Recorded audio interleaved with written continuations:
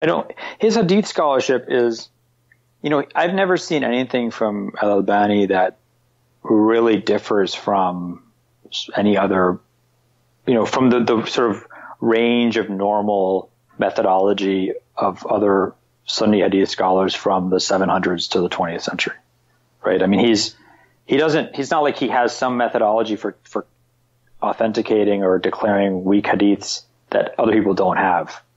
And if, people might disagree with his opinion on something, but they might also disagree with Ibn Hibban or,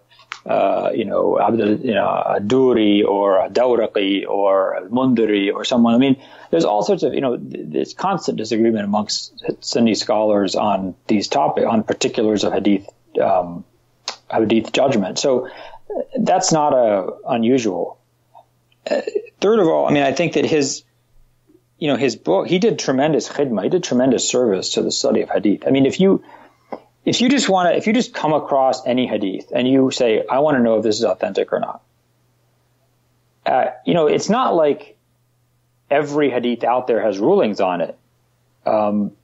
It's actually really hard it takes a lot of work to go through an entire book and rate every hadith.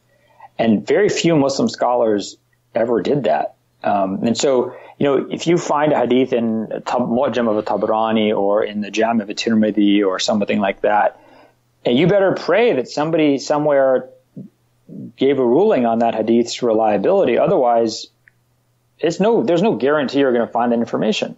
Well, Albani actually did. He actually went through a huge number of books and gave for every single hadith his opinion.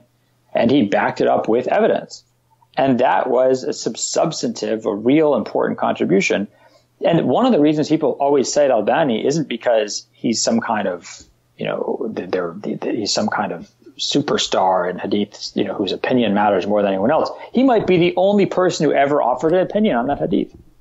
And that's an incredibly valuable service. Yeah, he was a game changer for sure. Yeah, and then if you look at his, discussions of, why he considers hadith to be weak or strong, he lays out his reasoning, and you can disagree with his reasoning if you're qualified. And that's, but that would be no different than if you were looking at Al-Dhahabi or Ibn Taymiyyah or Ibn Hajar al-Asqalani. You would have probably the same kind of disagreements, because this stuff, a lot of it is based on judgment calls and weighing evidence. That it's not kind of doing math problems. It's an art, not a science. Well, and